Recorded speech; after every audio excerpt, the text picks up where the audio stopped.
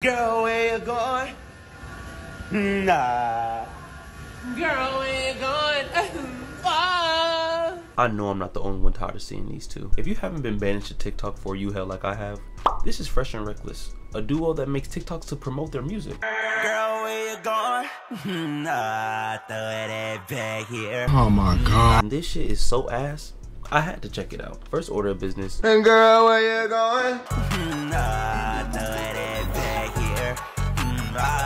Throw that right there. This song is just bad in every way. To the cover, to the lyrics, to the theme. But worse than all of these is the constant moaning they do throughout the entire track.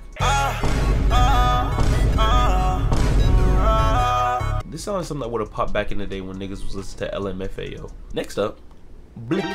Now you gotta keep in mind, at the time of this recording, I've heard this song 15 times, but that hook is catchy. My Blicky up on the dresser.